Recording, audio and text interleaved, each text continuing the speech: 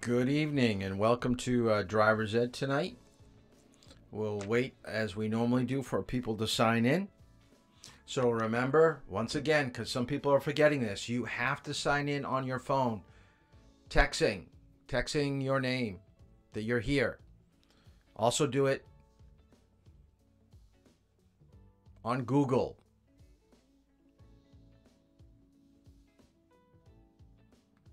So we'll just wait a few minutes until we get the numbers up. Looks like we've got about 4 people. So my phone should indicate that you're here.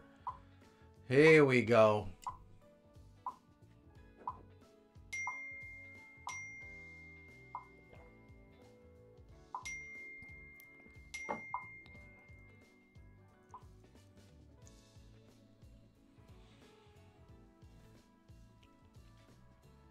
Hope everybody's having a good evening.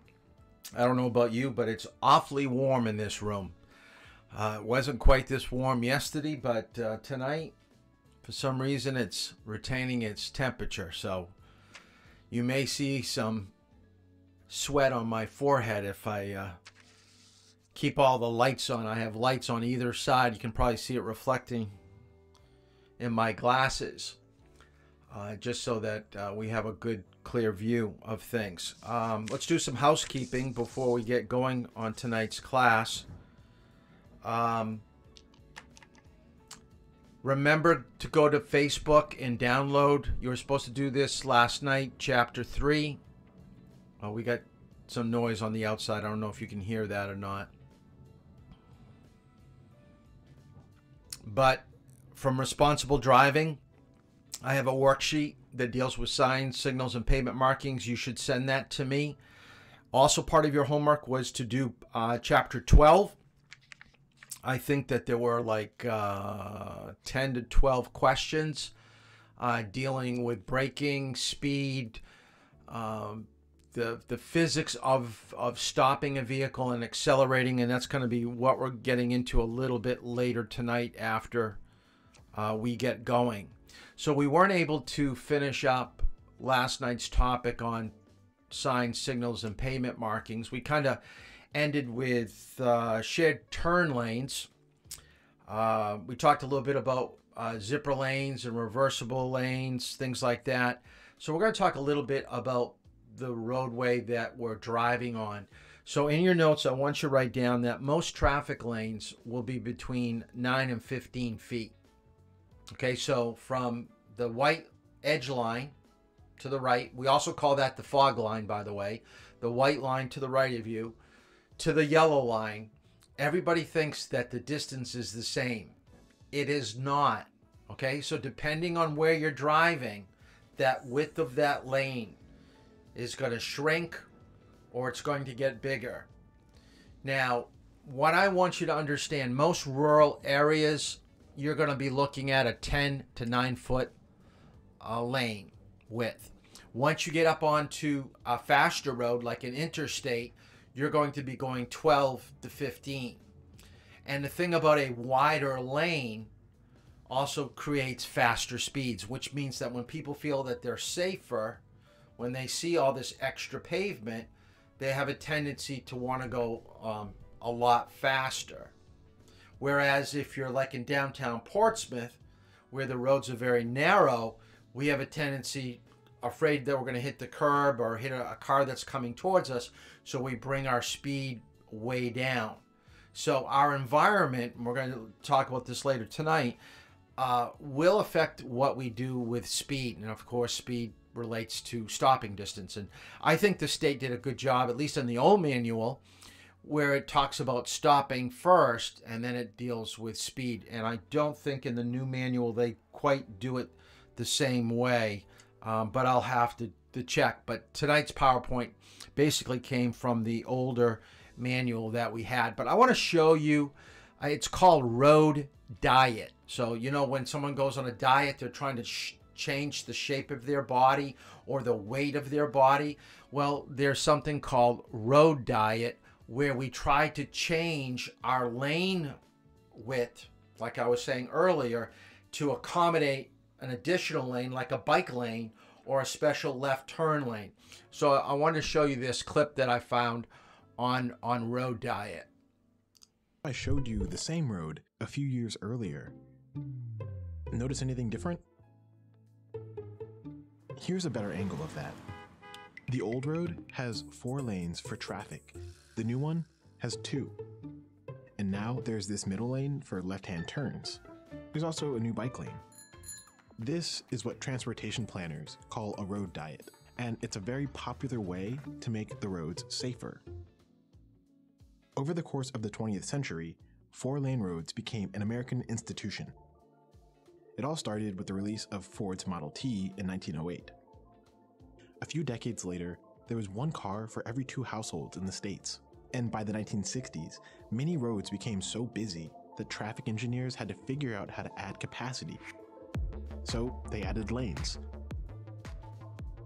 A lot of pavement was getting put on the ground, even where maybe the population and the traffic volumes weren't so high that really we needed that pavement, but we wanted that pavement. Sometimes, your eyes are bigger than your stomach. Fast forward to the present day, and we're left with some overbuilt roads that are pretty unsafe. And crash reduction is a major benefit that planners can achieve with just a bit of paint. 4-lane roads have quite a few conflict points. Those are places where accidents could happen. These are merging accidents, left turn lane crashes, and rear ends. Now look at what a 3-lane reconfiguration does. There are far fewer crash points. A road diet can also make left-hand turns suck way less. The shared middle lane takes left turners out of the traffic flow, so they won't hold up drivers who want to continue through. And now, left turners will only have to cross 1 lane of traffic instead of 2, which will eliminate broadside accidents. And the benefits don't end there. By slimming each lane in the road diet can reduce travel speeds by around 7 miles an hour. Narrower lanes can cause that psychological impact on the driver to slow down a little bit. The Federal Highway Administration notes that smaller lanes reduce driving speeds. And while a 6-mile-an-hour difference may seem modest, it can make an auto accident much less deadly. Narrower lanes also leave more space for expanded sidewalks or bike lanes. Your pedestrians feel safer. It might give you more green space to separate them from your vehicles, and your bicyclist might have a dedicated space to ride. In the midst of these changes, the amount of traffic lane has gone from 2 to 1. So if you drive a car, you might assume that the trade-off of a road diet would be congestion. How could traffic not increase?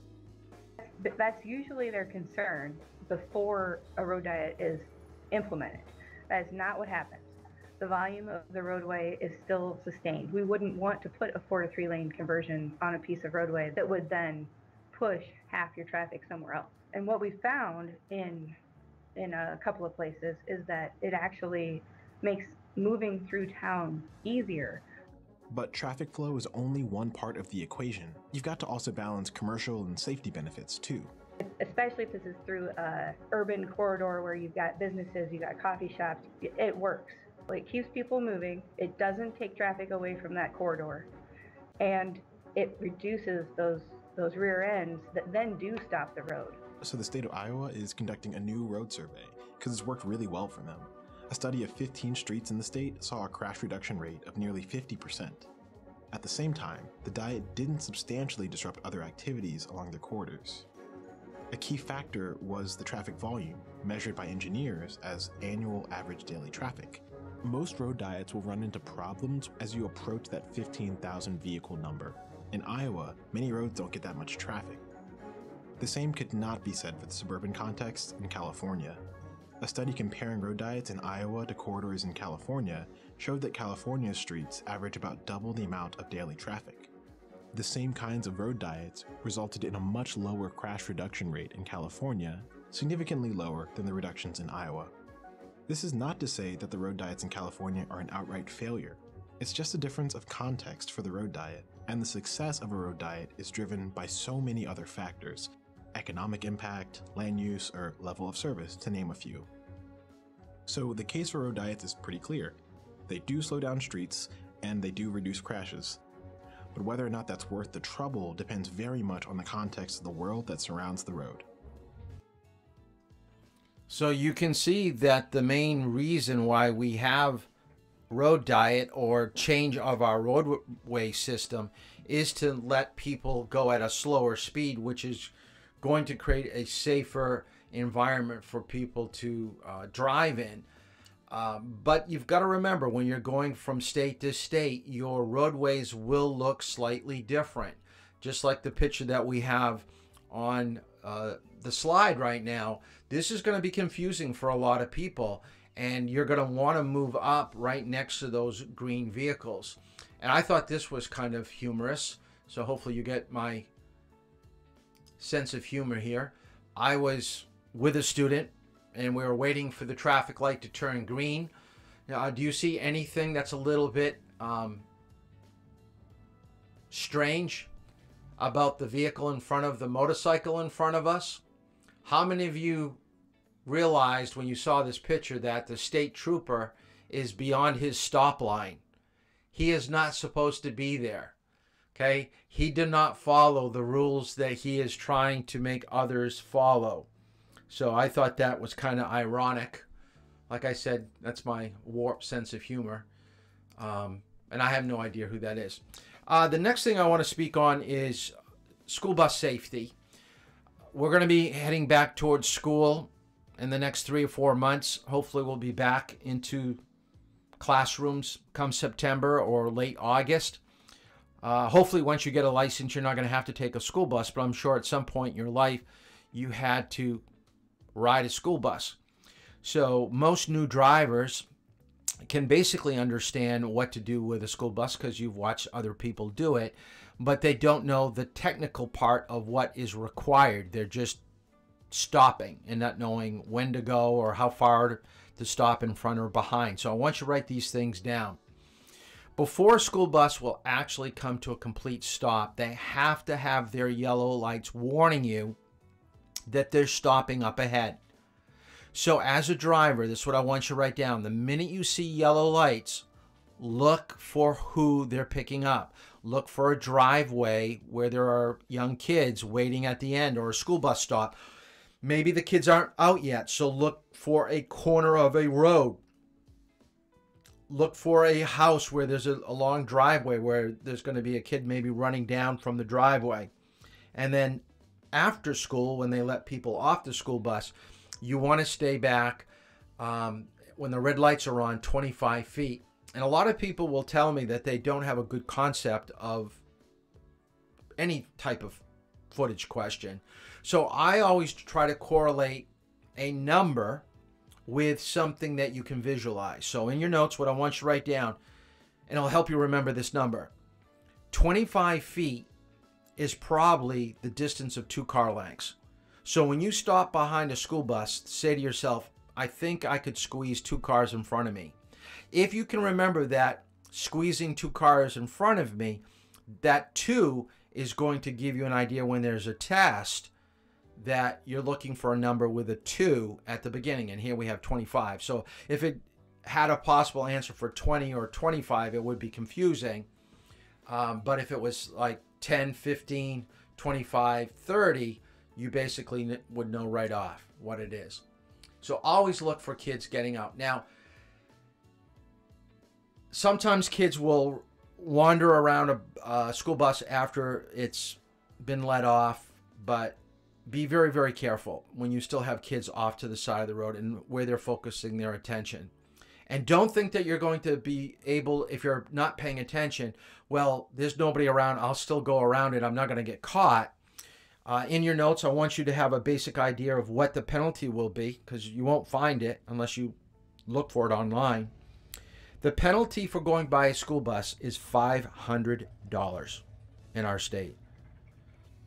And they assess what they call demerit points, and these are points that are negative points against your license, and they're going to take your license away when you have so many points accumulated that a DWI, driving while intoxicated, and going by a school bus have the same demerit points. They really, really frown upon that. We were behind in Durham. This was probably 2 years ago. This was after school. We were doing a driving lesson. We were out on some of the back rural roads. Here's a bus from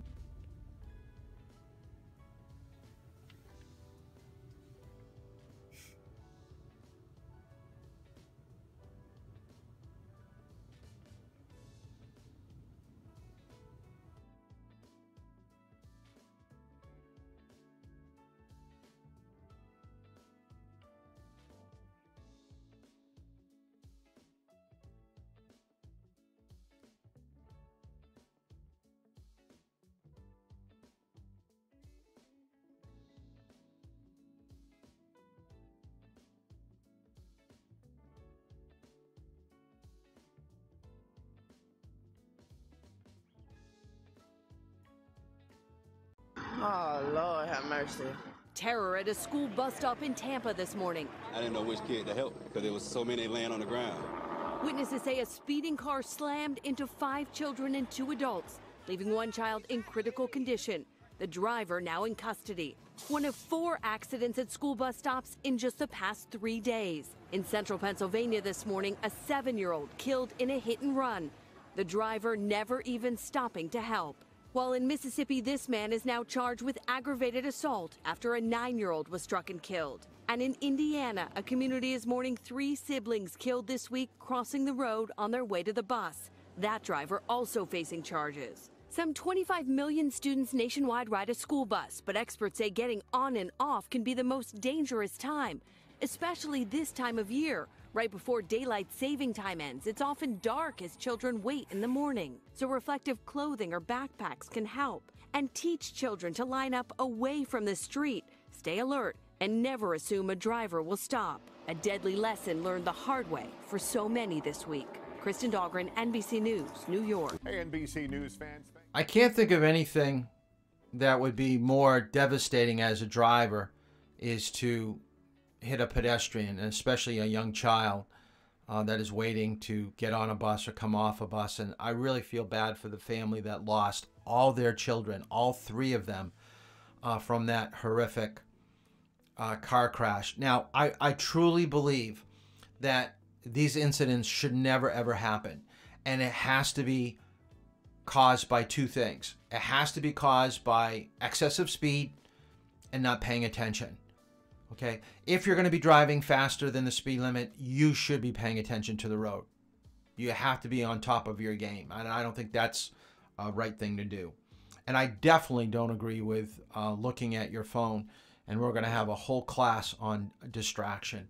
But I just wanted to show you that newscast because it was a bad week. And I said, oh, I've got to get this for class. There's the 3 kids that I was talking about in Indiana. Really sad. Okay, let's talk about railroad crossings. Now, throughout the country, we do use the rails to get people to where they're going. We have Amtrak that will take us from Dover or Durham into Boston, so we can get people. But we do also use our railroads for moving goods. So some of these trains are going to be extremely long, and they can get up a head of speed. So in your notes, what I want you to write down is that when a train is up to its full capability of speed, it takes close to a mile for them to stop. So don't think because it looks like they're going 30, 40 miles per hour, it's the weight that's making this distance so long. It's not so much the speed. Well, it's the speed and the weight. But I find that most crashes that happen with cars and trains is because people aren't obeying. And by the way, what is the shape of that sign that we have in the picture? Anybody want to throw that up on comments on Google on YouTube? And I'll keep talking and see who comes up with what the shape of that sign is. But I do want you to write down, and you do need to know this for the midterm, you must not stop any closer than 15 feet, nor more than 50 feet. Now, I'm more concerned that when you drive with me that you at least stop to 15. The 50, okay, could be 60, 70 feet. I'm not going to, kill you on being further than 50 feet, but I will get after you if you stop closer than 15. And the reason why you don't want to be closer than 15, because, and I'm going to go to my picture, is that from the bottom of the train to the top of the cart, so where the rail is to the top of the cart is 12 to 15 feet. So if you're stopped right next to a train and the train derails, it's going to come right on top of you. Okay, and it's gonna crush you. It's gonna be extremely dangerous. But 50 feet, 60 feet back, that's fine. They kind of like 50 or closer, because if you're too far back, people may not see the flashing red lights and they'll go around you, and then they can't stop for the 15 feet. So that's why that is important. And by the way, there is a sign. Nobody's guessed. Did someone say? Let me see. No one's guessed what the... Well, it is an X, okay? It is. That X has a special name, though. Okay, let's see. I'll give it to you. Okay, good guess, though, Anthony. Crossbuck. Okay, the shape of the sign is a crossbuck. That X is called a crossbuck sign. And the sign that you have right before it will be a yellow circle. So it's a warning sign that's a railroad, and then there's going to be the crossbuck. And the other thing that I want to mention is that railroads are extremely dangerous in rural areas. Let me explain. In a rural area, you're not going to have the blinking lights. You're going to have a stop sign. So people will see a train and they're going to say, oh, if I just pick up my speed a little bit, I'll make it before that train that's coming. And they don't want to wait for that long, 75, 85, long train, carts going by. So they try to beat the train. But what happens a lot of times, if you read in the paper about any crashes, is that they pick up so much speed that when they get closer, they realize the train's coming faster than they thought. So now they've got to stop for the train, and they can't stop for the train, and they go right into the side. And I honestly think, and hopefully nobody in this class has somebody, a relative or a friend that's ever hit a train, but if there is a train vehicle crash, it is probably the problem of the driver, not the engineer. So you have to be an all-time bad driver to hit a train, because a train's not hitting you, because they only go in two directions. They go forward and they go back. The first train car northbound is on fire. We have multiple injuries. 600,000-ton train that could be barreling down and hitting you. We hit a big truck. We're on the ground. It's a horrifying experience. Oh my God! Oh my God! Oh!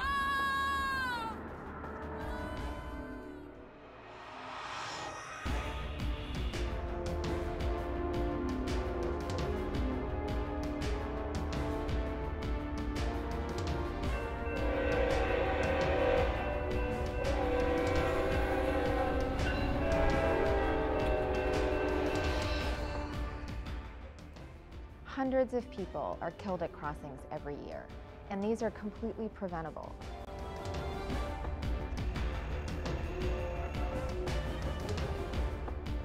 One of the ways we can prevent these accidents is for the public to do their job. The emergency notification system provides motorists or pedestrians with a phone number that they can call, and then we'll be able to stop train traffic that's heading in that direction.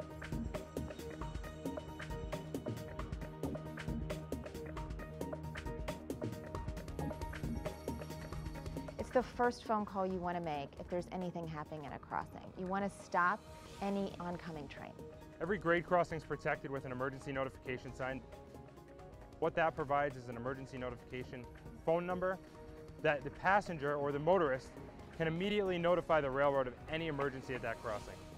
The locator crossing number, which is 6 digits and a letter, can effectively tell the train dispatcher exactly where they are. When you call that number, you're talking to the train dispatcher that's specifically associated with that railroad. You'll get a response right away because the train dispatcher picks up and he's going to ask, what location are you at? You give him that DOT number, you stay clear of the tracks. Let the dispatcher handle everything from that point on. Once you get that call in, for me to contact the locomotive engineer on the train, it could be 5-10 seconds. I'm going to get him on the radio immediately and say, bring your train to a safe stop. We have an emergency situation ahead. Calling 911 is not going to stop the train from coming. The first responder is your train dispatcher in this case. That 800 number is going to get you right to the first responder.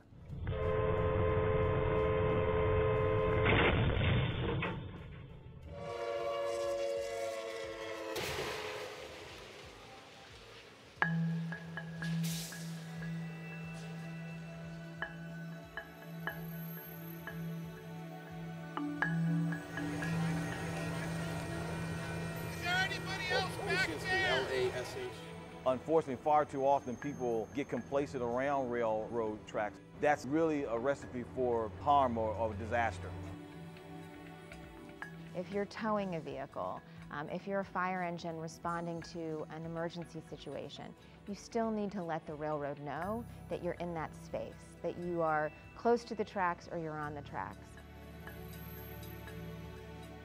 The ENS sign can be located in many places, either on the crossbuck, directly at the crossing, or on the silver box, which is usually located adjacent to the crossing.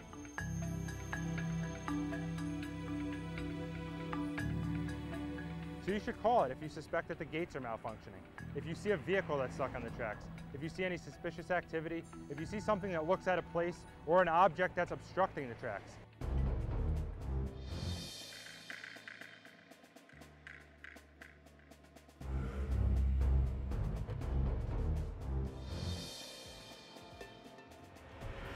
As soon as your vehicle is stuck on the tracks and the crossing is activated, you need to get away from that vehicle as soon as possible and run at a 45-degree angle towards the train. Far too many times we see people trying to save their vehicles, and the unfortunate reality is when they're trying to save their vehicles, in many cases they lose their life. These incidents also have a profound impact on locomotive engineers, because that individual may have long-term effects from this incident that affect them professionally and personally. Stop, it's not going to stop.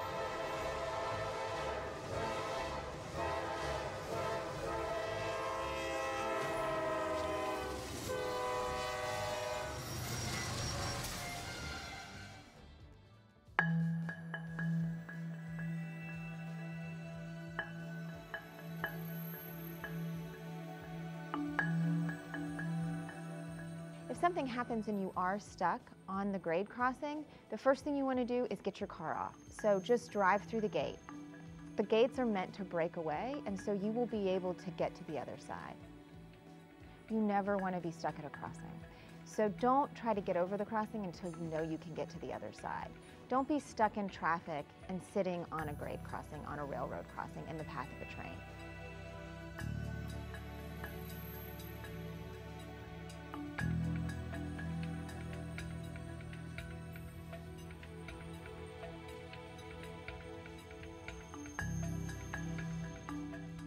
We got one possibly trapped in the train, possibly alive. I got a DOA in the train as well. It's a horrifying experience. We've had careers that have been ended as a result of these incidents. Every one of these accidents breaks our heart, and we need to do everything we possibly can to keep people off those crossings and away from trains. A lot of folks look at active grade crossings where you have gates and arms as an inconvenience and an annoyance. Those arms are not there to prevent you from being where you want to be, but to help you get there safely.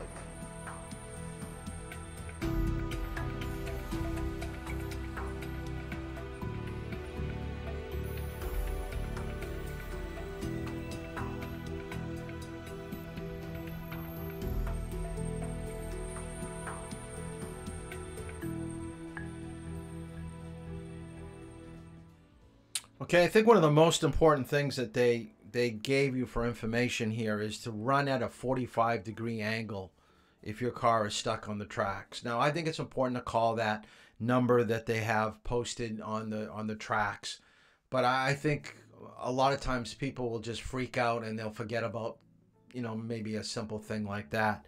But if you can remember it, that's cool, and I think that's going to help you out. But like I said, it's amazing how many people do foolish things and they get caught and they don't know how to make it better. And like they said, those gates break away. So just drive right through them. I believe I've got an article about an elderly woman that did not want to accelerate through the gates. So here's a woman in Massachusetts that the commuter train was coming and she got caught on the tracks. And she didn't drive through the warning system. It had told her that the train was coming, but she got caught underneath the gates, and they weren't able to stop and hit the woman, and she was killed. But then again, look at, she's 91, so she could have probably been extremely confused by what happened, and the train guardrail arm coming down on her just probably freaked her out, and she just probably froze. Okay, let's talk about something that is one of the most difficult things to understand in driving. So I want you to take really extremely good notes on this. This is probably one of the most important things that we're covering the first half hour of class here. The law doesn't give anyone the right of way. It only says who must yield it. So I like telling students a better word for yield. If you really don't understand what yield means, substitute the word yield for wait. So let's read the question or read the statement again. The law doesn't give anyone the right of way. It only says who must wait for it. Okay, so it's telling you that you've got to wait. So generally at an intersection with no traffic control, so there's no sign or signal, the vehicle on the right gets to go first. They have the right of way. So if you're approaching someone that's to the right of you, you are yielding. You are waiting for them. Now, there are different situations that will help you determine right of way. So this is right from the manual. So this should be something, if you don't want to write it down, just make sure you go back and highlight it. I believe it is in section 6. A vehicle in the intersection has the right of way over a car that's preparing to enter. So if you're there first and there's nobody else, then you get to go first. A vehicle going straight has the right of way over someone that's turning left. So if you're going straight and the car that's coming towards you wants to turn in front of you, they've got to wait for you to go first. All emergency vehicles responding to an alarm, to an emergency, they have the right of way. So we would pull over to the side of the road, put our signal on, wait for them to go by us, would put our signal to get back onto the road, and then would leave. But we have to yield if they're coming up behind us. Pedestrians in a crosswalk. Okay, that's a given. Now, a lot of people say, do they have to be completely all the way across? Now, the way it's written in the law book, I believe it states that they have to go all the way across, just in case they were to change their mind. I have told my students, as long as you feel comfortable, they've gone past the center of the road, and it's an older pedestrian, not a young child that could be confused. See, a young child that may change their mind, I'd still probably wait till they got all the way over to the other side. But if it's a college kid, they get past that yellow line, then just go slowly and go by. Because there's so many pedestrians in Durham, you'd be waiting there forever. Vehicles on the main road, over a side road or driveway, have the right of way. Blind people, we know they're blind because they've got the guide dog, you know, it's on a harness. They've got the special reflective blanket or jacket on, indicating it's a guide dog. Or we could tell that a person has a white cane with a red tip. That's another indicator. They may not have a dog, but they're just using the cane. And as we said earlier, if you're there first, you get to go first. I don't have this video. I couldn't find it, so I didn't load it in. So maybe I'll have to throw it into the program a little bit later. Be very careful when you're fooling around in a vehicle. I thought this was an interesting article where a sister accidentally runs over and kills brother. Can you imagine going home and telling your parents that you just ran over your younger brother because you were fooling around in a mall parking lot, playing like a game of chicken? Don't mistreat your vehicle, meaning stay inside it. Don't let people jump on the hood, the roof, the trunk, and drive them around a parking lot. You know, let them hold on with a skateboard or a bicycle. These are all things that on the surface seem like it's a lot of fun. You can laugh about it, but something could go wrong, and then you're going to have to pay the consequences. Okay? And in this case, even though it's a sibling, I still think you could be brought up on charges if something happens to a family member in a vehicle. Like, this was taken on a Saturday before a UNH football game. What's wrong with this? I'm hoping that everybody in the bed of the pickup is older than 18, because if they're younger than 18, they're breaking a law. Now, legally, if you're over 18, you don't have to be in a seatbelt. So could you be in the bed of a truck? Yes, but you probably should be sitting down. And look at where the vehicle is in the right picture. They've crossed over the center line to get into the parking lot a little bit earlier. I mean, that's not smart. They may have to speed up if a car starts coming. So what are some of the basic thoughts about having people in a vehicle? Don't let them sit on the hood, roof, or trunk like we said before. If they're in the pickup truck, make sure they're sitting down. If they're younger than 18, they're in the bed. I mean, in the cab with a seatbelt. Don't let anybody sit in the front of your car unless there's a seatbelt, so no more than 3 people in the front seat. Oh, I skipped over one. Don't carry anything to the left side of your car. If you want to put something out the right side, it can't extend more than 6 inches. Don't be in the back of a utility trailer or a house trailer.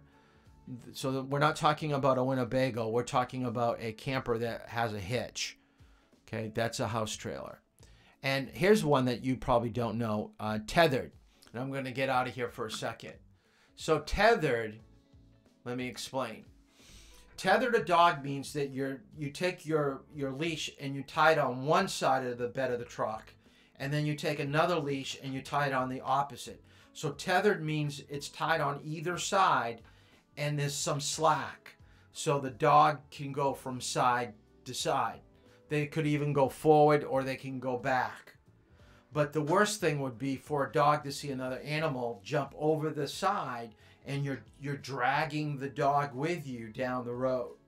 So tethered means secure where there's movement on either side.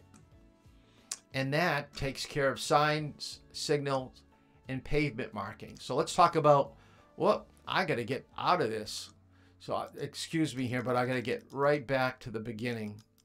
I had looked at what I needed for movies and I went through this earlier today.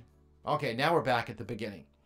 So with stopping, what I want you to write down, you must see ahead to plan ahead. We talked earlier this week about how important vision is. So the only way that you're going to know that you need to stop is that you're going to be looking far enough down the road. And the time frame that you want to be looking, remember, is 20 to 30 seconds up ahead. That is how far you're looking. That's where that target, okay, that you're looking to guide you down the road is. This is an older commercial that they had, and you'll notice that the tires lock up, so they don't have anti-lock braking system. But what I want to show you from this video is that once you hit your brake pedal and you hit it as hard as you possibly can, it is now up to the vehicle to stop you. You can't do anything more except maybe pray that you don't hit somebody. But watch this commercial.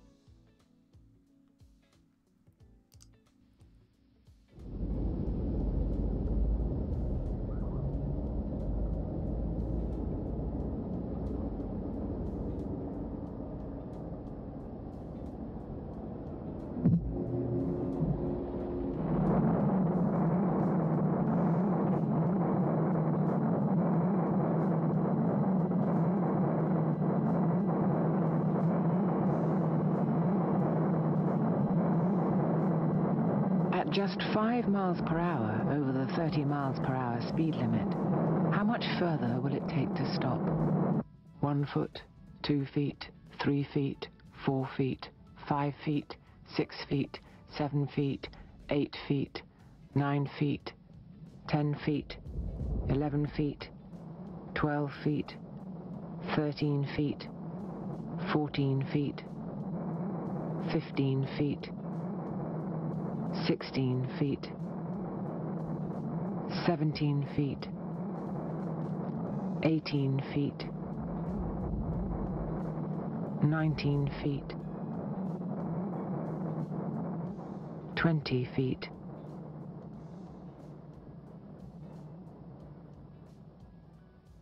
21 feet,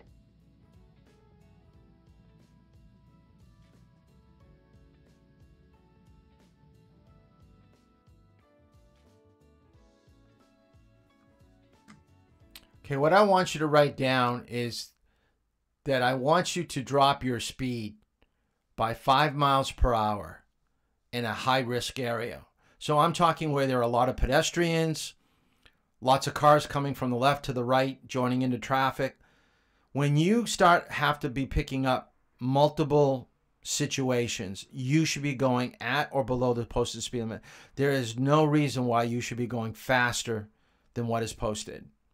So time does matter. And the only way you're going to get more time to stop for something is by going slower. That is going to give you more distance to stop. What would happen if you could go back and change things? So this is kind of a newer video. Same type of thing about stopping. But whenever there's a pedestrian hit, injured, or killed, they always do what they call a reconstruction of the incident or accident, crash. So what they're doing here is that they're looking at skid marks, and they're thinking, okay, where would the car would have stopped if it was going the speed limit or slower than the speed limit. So this is where you see a crash, and then they kind of rewind it, and then they play it forward again where it should have, or how it should have gone down. What you're about to see will change your mind about speeding. Two identical cars, one travelling at 60, the other at 65. A sudden change in the road ahead, and both drivers first react, and then, a moment later, they brake. And things start to get interesting. Down here, the difference is extraordinary. In the last 5 metres of braking, you wipe off half your speed. So this car is still doing 32 k's when it hits. This one also hits, but only at 5 k's. So no matter how good a driver you are, 5 k's difference up there makes 27 k's difference down here. Okay, it's not quite the commercial that I wanted to show. I did the wrong Australia commercial, but it's the same idea of going slower. Now 5Ks turns into about, I believe, right around 7 miles per hour or something like that. So kilometers, it's a little bit different, but just go slower is the main thing. I don't want you to write down the whole paragraph here, but I want you to listen to what I'm saying. Even when road and vehicle conditions are ideal, so we're talking about the perfect day, okay? Your car is brand new, the road is newly paved, you're talking about the best condition and your condition, you're perfectly alert. It takes a lot of distance to stop a vehicle. Most people will always guess a lower number than what it actually takes. Like if I was to ask you, and let's just do it, and I'll tell you basically what the answer would be. At 20 miles per hour, how long would it take you to stop your vehicle from the time that you see it to the time that you come to a complete stop? I want you to put down in the comments how long or how many feet does it take you to stop at 20 miles per hour from the time that you see something to the time that you stop.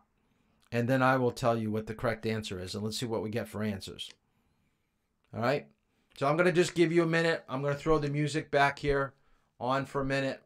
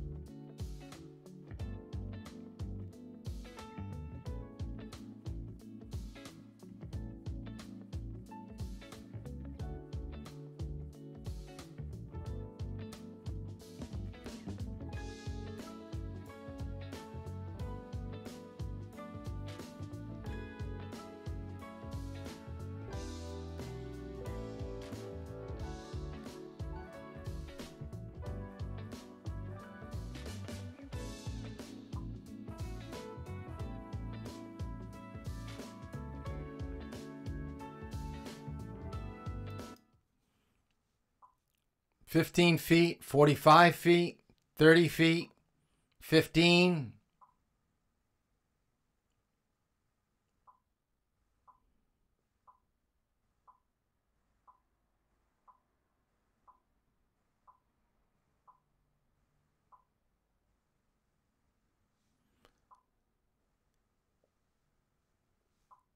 You guys are actually a little bit better than my other classes that I've had.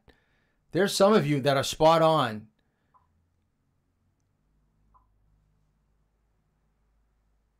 Okay, the correct answer would be between 45 and 55 feet. And there are other things that go in, but the average stopping distance is 45 to 55 feet going 20 miles per hour. From the time that you see something to the time that you stop, it's roughly right around 50 feet. A little bit less, a little bit more, depending on weight of the vehicle. Guys did a really good job. Good guessing. I've had people say 12 feet, 15, 22. It's amazing that people think that they can stop in 15 feet when they're going 20 miles per hour. That's a car's distance. So it's quite different. So in your notes, what I want you to write down, 3 things must happen to stop your vehicle.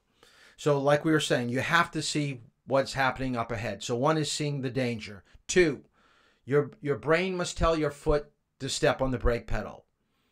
Now, you may think that's an obvious thing to state, but if you're distracted, if you're not focused, if you're under the influence of drugs or alcohol, or if you're fatigued, like you're starting to nod off, there's going to be a disconnect between your brain telling your foot to go to the brake pedal. And lastly, your foot must move to the brake pedal and operate it correctly. So the last part of the equation is not only using the brake, but using it correctly.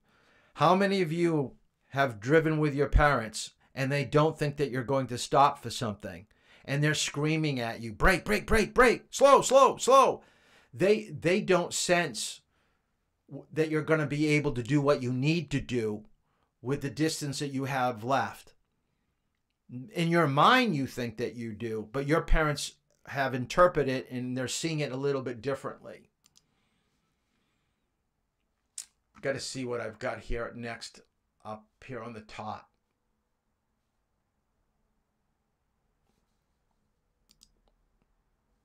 Yeah, some of these videos just aren't going to work. Okay, now these 4 definitions I do want you to write down. I am going to be testing you on one of these terms. So human reaction is the time it takes from the moment you see a danger until you step on the brakes. It's called reaction time. So from the time that you see it to the time you go move your foot over to the brake. Now, the distance that you travel is called reaction distance. So the moment you take your foot off the accelerator, go over to the brake, you are still moving. So you've gone a certain distance. Now, what I have found for the average person, this is going to take you about a quarter of a second, less than a second, to go from the gas to the brake. Here's the interesting part. That reaction, 3/4 of a second, you're going 11 feet for every 10 miles per hour. So if we were trying to stop at 20 miles per hour, just going from the gas to the brake, the car's gone 22 feet. The minute you saw something and went from gas to the brake, you went 22 feet. If you're on the highway going 60 miles per hour, when you go from the gas to the brake, you've gone 66 feet. So you multiply 6 by 11. So whatever the speed is, 50, 40, it's 4 times 11, 5 times 11. That's giving you your reaction distance. Okay, so the higher the speed, that longer that distance is going to be. So it's not the same. It's not the same for every speed. The last part of the equation is vehicle reaction. It's braking time, the time it takes for the brakes and the friction between the road and the tires to stop your vehicle, and braking distance is the distance your vehicle travels during this period. So the first part of the equation, the last slide, deals with you. This slide deals with the car. And if you did your reading in the textbook, when they talk about braking capabilities, they listed 12 things that goes into braking distance. The type of braking system that you have, the brake pad material, brake alignment, okay, maybe they're a little faulty, a little worn, your tire pressure, how much tread that you have on your tire, the weight of your vehicle, the suspension, how your car goes up or down. Suspension is how your car bounces. Okay, does it hit a little bit of a bump in the road? Does it lift up way, or does it keep your tire kind of glued to the roadway? The coefficients of friction to the road surface. So this is all from your reading in chapter 12. Even, you may not believe it, but the wind speed will have an effect on your stopping distance. Not a big one. The slope of the road, the surface and the smoothness of the road, and your braking technique as a driver. So there's a lot of things that we have to contend with when we have to come to a brake. And if it's a normal brake, we usually have control.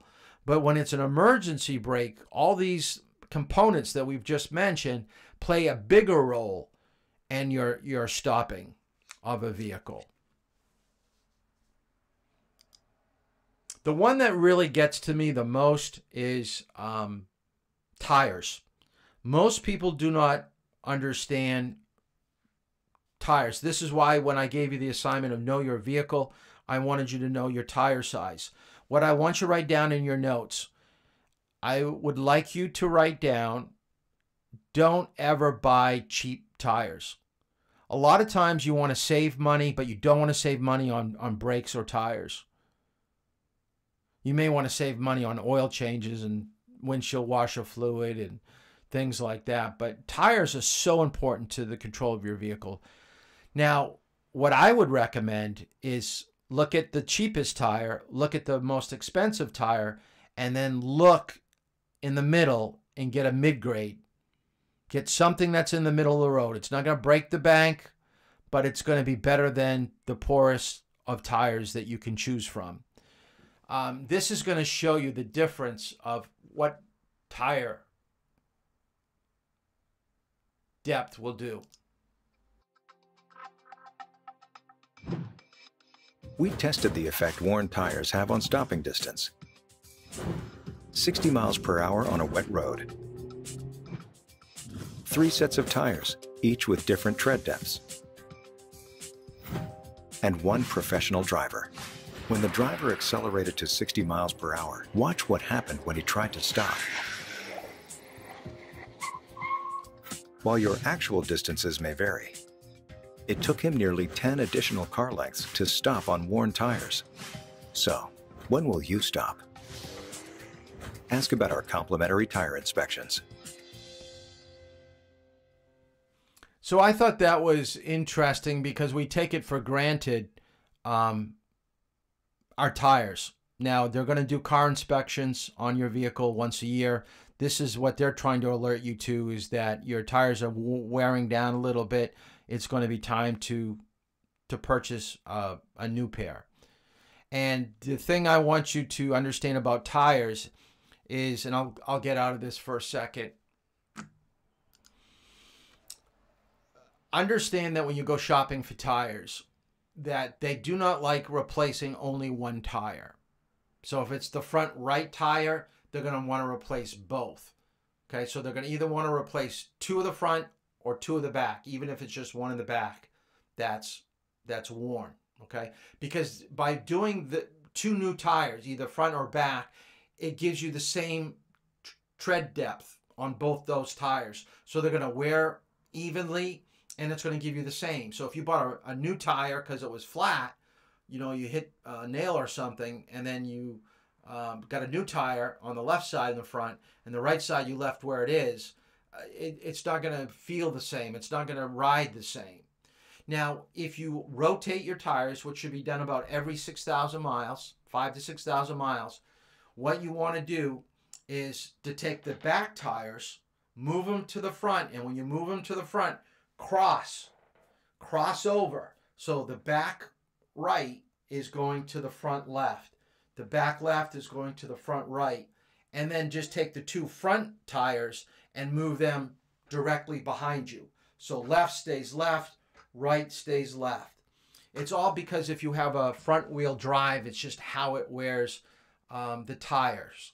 Okay, so that's why they do it in that order. One last slide for stopping, and I wanted to mention road surface. So in your reading, they talked about 3 types of roads. One that is, let's see if I can find it real quick here. I opened up the book here tonight because I said, oh, I don't think I've talked about this. So I'm going to try to find where it is. It's on page 265. So write this down in your notes right now so you can look it up. 265. They're talking about the road surface. You need to know the 3 road surfaces. One in the book talks about a banked road. And I'm going to get out of here for a second. Okay, a banked road goes high on one side and it slopes down. So this is a banked roadway. The second roadway that they talk about on page 265 is a crowned roadway, where it's high on the top and then it slopes down on either side. Now, because of a banked roadway or a crowned roadway, it's to get water flowing off to the side of the road. Okay, it's to give you also better adhesion on turns. So a banked roadway is going to allow you to have a higher speed making that turn. Think of race cars. Okay, race cars always have a banked racetrack. They never are on level ground. Okay, and the third thing that they talk about is a flat road surface, like a parking lot. It's all going to be flat. There's no crowned. There's going to be slight because there's some drainage in a parking lot. So at some point it will start to slope down a little bit. But for the most part, you're not going to have the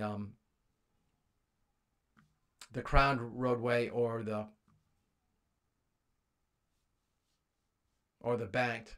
Now, I've got a question that I want to ask you, and I want you to answer it on YouTube here, because we're going to enter now talking about speed. So we're going to just talk about speed a little bit tonight, and then we're going to get into it more on Monday and finish that up on Monday.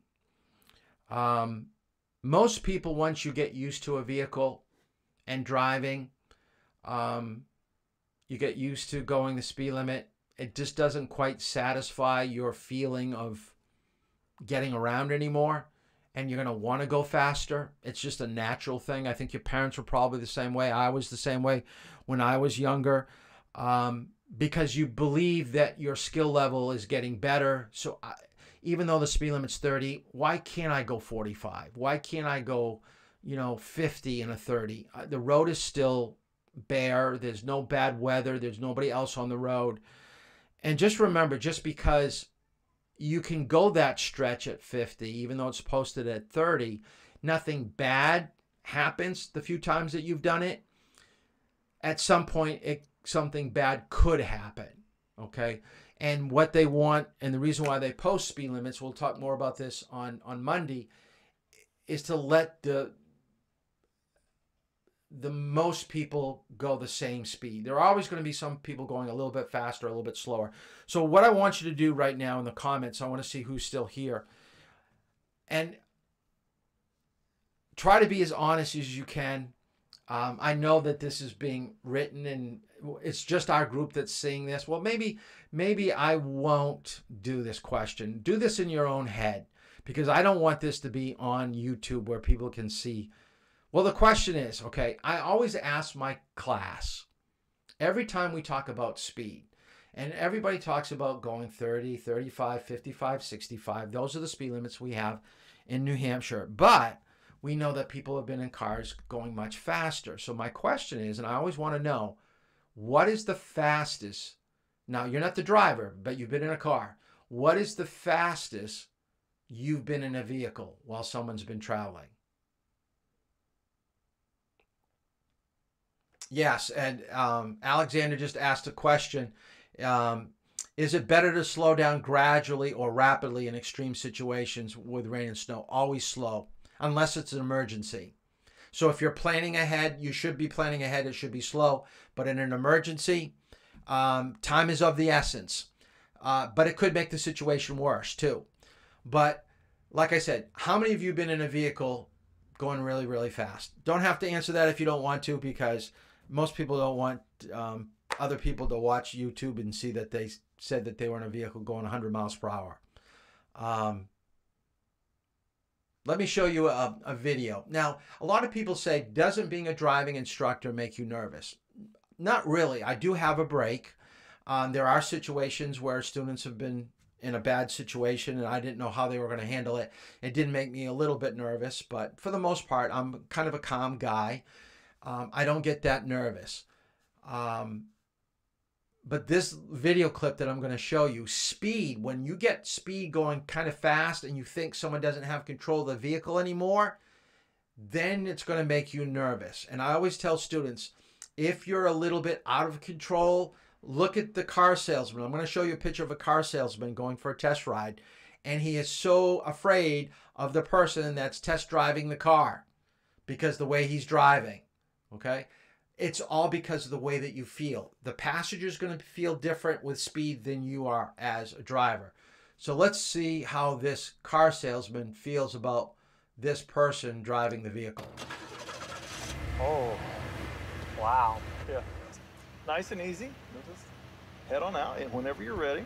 Are you ready to go ahead and, and drive? Okay. Yeah, sure. Oh. Whoa. That's all right. A little more than I'm used to. Yeah. Oh, it's got some power, so just get a feel for it. Okay. Okay, all right. Ease off just a little bit. Ease off. So I was thinking a little more age on me, some wrinkles, a little dorky, maybe some facial hair. It was somebody that I can pull off a fun prank with. Let's go have some fun. My good friends at Pepsi Max have hooked us up with this cool cam. So these are the glasses cam that show you everything that I see. How you doing? Hello. I'm Mike. Steve, nice to meet you, Mike. I saw you sort of gravitated towards the Camaro. You thinking about getting one? Oh, no. This way too much car for me.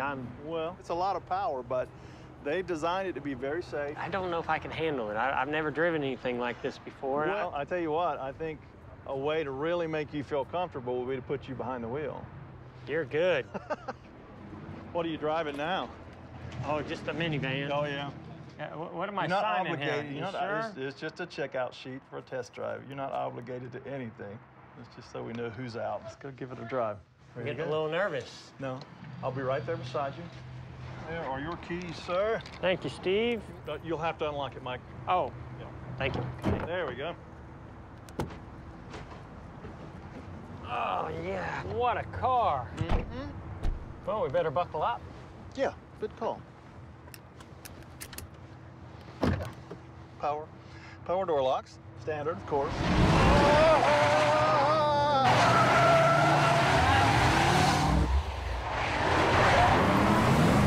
You are liable for any damages to the vehicle, so please stop the car, or at least slow down.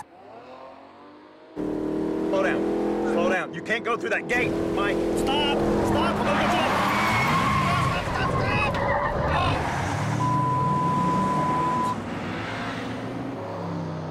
Watch it! Watch out! You're gonna wreck this car, and you're liable for it if you wreck it. Mike, stop the car! Stop the car right now! Not up here!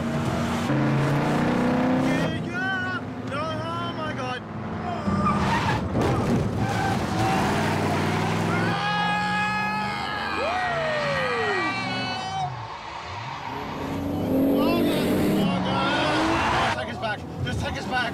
Oh, no. You all right over there, Steve? Oh, you're an idiot. I'm going to kill you. Oh, stop.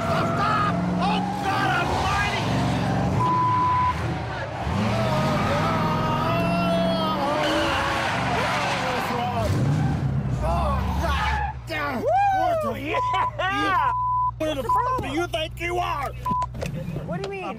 cops. No, no, you don't understand. It's not what you think. It's not what you think. No, it's just a prank. We're just having fun. Look, this is a camera. Here's a camera. There's cameras. Look, it was all just fun. Look, I'm Jeff Gordon.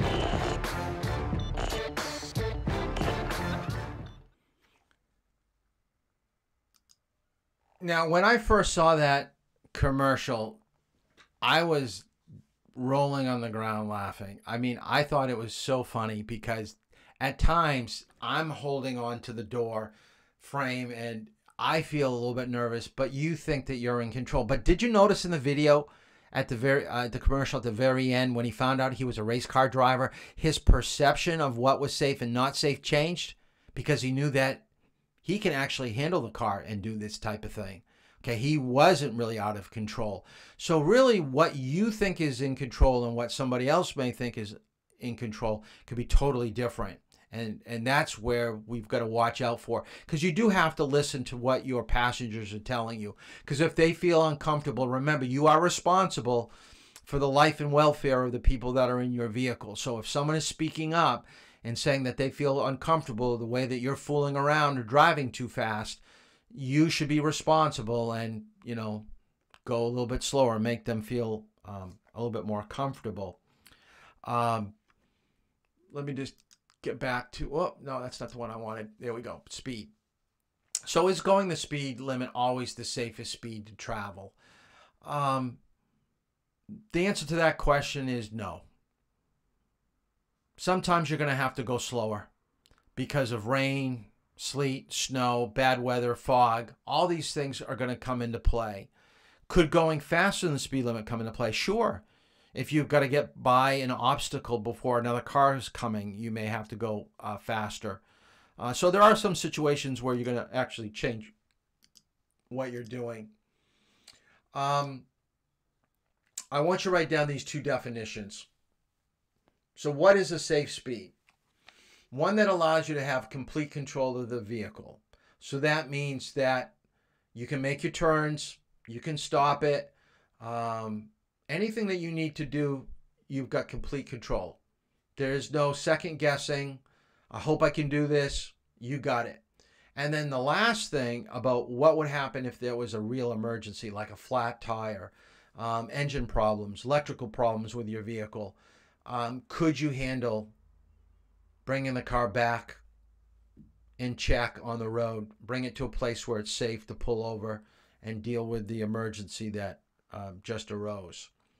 So I always tell people I think the state did a good job talking about stopping first, because if you always drove thinking about, can I still stop the car when I need to, then your speed's never going to get out of control. But if you like going 70, 80, 20 over the speed limit in town, there are going to be times that you're going to need that time and distance to stop, and you're just not going to have it because you, in the back of your mind, you forgot. You forgot how much effort goes into stopping a vehicle, and we don't want that to happen. So what are some of the situations or factors that go into determining a safe speed? One is road conditions. So curves, slippery conditions, bumpy roads call for lower speeds. How well you can see, darkness, rain, fog, snow, intersection, hills, curves, parked vehicles, keep you from seeing well and call for reduced speed. And lastly, how much traffic there is. So the heavier the traffic, there's going to probably be more hazards on the road, more things that you've got to be thinking about. You should probably bring it back just a little bit. I think this is going to be a good place to stop on the topic of speed. I do want to take a moment and talk about what is coming up next week. We're going to finish up the section on speed on Monday. I have a impact video that I want to show you on speed because it deals with high school kids fooling around in a car, and you're going to have to answer some questions about what you thought of the video. And we've got to finish this PowerPoint, which will take us a little bit of time. And then we'll probably save the midterm to Tuesday. Okay, so we're not going to have the midterm on Monday. It will be Tuesday.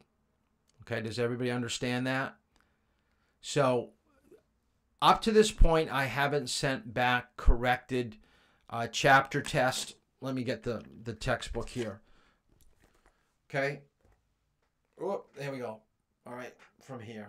All right. I haven't sent back corrected answers. I've looked through them. The answers look mostly correct. Every once in a while, people had 1 or 2 wrong. But this is what I'm going to do. Is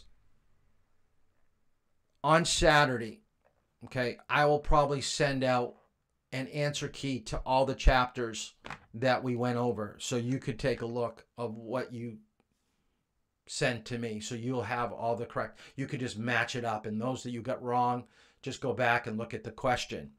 Now, I'm also going to call people out, not by name, but your phone is where you're sending all your homework in. I am looking through, today I went through people's names. There's a lot of missing homework, okay, from people. So make sure your chapter review, which isn't a lot of work, 10 to 12 to 14 questions, okay, from your reading and from what we've covered in class. So make sure you get your homework. If you have any homework that is not done, I'm not going to send you the answers to what it is. I'll let you take the midterm, but you will not be able to take the final at the end of the program if you have any missing homework. It has to be completed. Also, someone texted me tonight saying that they couldn't find the worksheet on our special page on Facebook. All of you are members. I've already looked. You've already become a member. You've got to go and you've got to find the link. Okay, it's usually where there are downloads, where chapter 3 is what we had for last night. So I'm going to give you the remainder of tonight to get chapter 3 into me. Right? I took it off my desk. I had it on my desk. I don't know if I've got it on the board here. Hold on. Let's see if I can see chapter 3. I'm going to throw it on. There we go. This is what I sent you. This is what you're looking for. This is on Facebook. Whoop. There's actually 2 pages. I was trying to see if I could just flip through it. Okay, so there's a backside to this. But you will find this on Facebook. All right? That has to be completed. All right? And those chapters. But for the most part, at least half of you have got all your stuff in, and I've been pretty pleased with it. The posters and the videos that we do this week, still a couple outstanding things that people haven't done, so make sure you get your seatbelt or airbag or helmet project done to me. I'm going to try to show it. If we have like 10 or 15 minutes left at the end of a class, then I may show some of the posters. I'm definitely going to show the video that I think it's, is it Sam that did it? I'm trying to see here if I can find. Yeah, Sam did an awesome video that we're going to see at some point. So that is it for tonight. It's a hot one, so hopefully it's not too hot where you are, because right now these lights are just really, really hot. So have a good weekend. Study for your midterm. It will be on Tuesday. We'll finish up on speed on Monday. Thanks for tuning in, participating, putting comments in. But now you got to check out. So I know I'm looking at my clock. It should be right around 9:15. You should be checking out. So have a good night. See you on Monday.